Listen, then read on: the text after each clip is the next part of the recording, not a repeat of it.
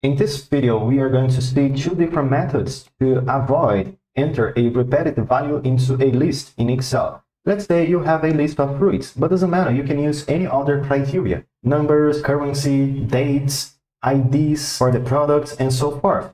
Let's say I already have here banana in this list. So if I try to enter again, banana, and I'm gonna hit enter, look what's going to happen. Enter. Okay, I'm going to have here a highlight indicating to me where I got the repetition of this value. And also I'm gonna have here this error message that is telling me this product is already in the list. Please update the existing one. And we can also customize this message. Let me click here, retry, and I want to input a different product because as this little yellowish tag right here is telling me enter the new product, not a repetitive product. So let me try to enter another one such as grape and then enter.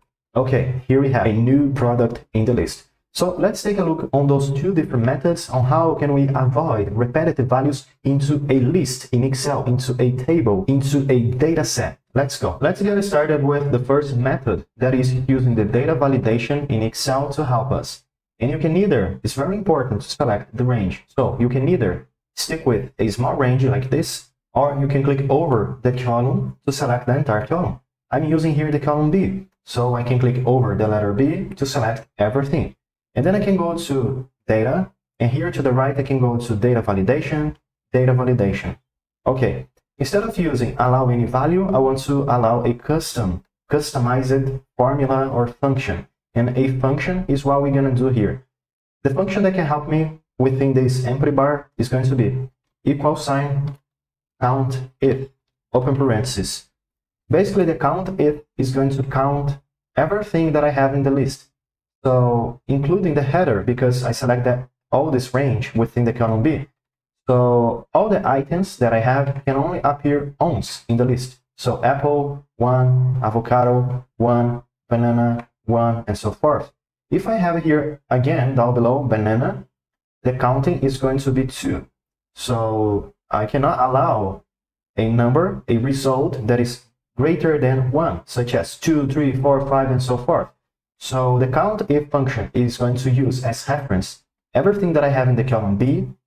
So click over again the letter B, comma, and as the criteria, I want to use the first cell. So B1, and then close parentheses, okay? And now we need to be very mindful because the result that we have always needs to be equal to 1 because the items can only appear once in the list.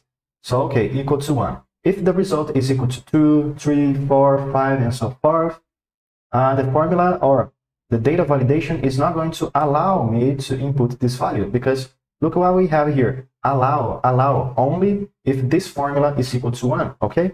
And we can even use a input message such as, let's say, enter the new product, and as the error message, we can use something like this, for example. This product is already in the list. Please update the existing one. Let me click here, OK. And yeah, that's it. Whenever now I move throughout the cells, I'm gonna have this little tag, indicates what I need to do, enter the new product. And if I enter here with a new product, such as, let's say, grape, enter, OK, no problem at all. But if I use a product that I already have in the list, such as banana, let's go here again. Let's try to hit enter. Okay, I'm gonna have the error message.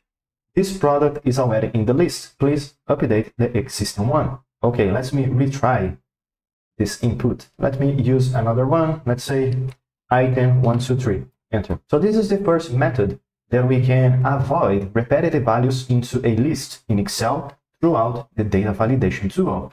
However, there is another solution that we can use here. So how can I get rid of the data validation, let's say? Let's click again and select the entire range that we used before, the same as we used before. And then we can go again to data validation, and I want to allow any value instead of custom, and we're gonna get rid of the formula.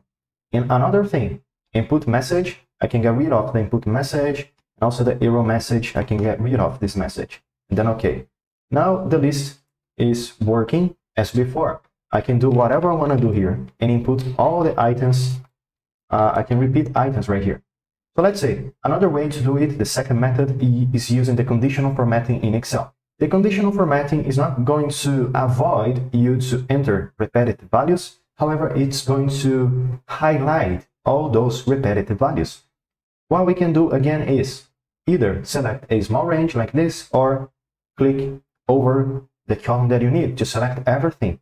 And then let's go to the Home tab and conditional formatting.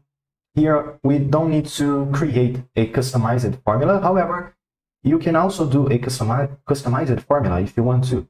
But let's stick with highlight cells rules and duplicate values. Let's click here. And okay, all those values that are being duplicated, such as banana, are already being highlighted for me. And you can also change the criteria right here, unique and duplicate. And you can also change the highlight color and format, such as red, yellow, green, or you can also go to custom format to create your own format. But let's stick here with a reddish one, and then okay, that's it. This is another way that we can avoid those repetitive values, because there's many times that you don't want to, let's say, use data validation to avoid to enter the repetitive value, but you just want to highlight all those repetitive values. You can do like this, okay? So I hope you guys enjoyed this video. If you have any questions or any suggestions to the next videos, let me know, comment down below, and I see you tomorrow, because every day has a new video.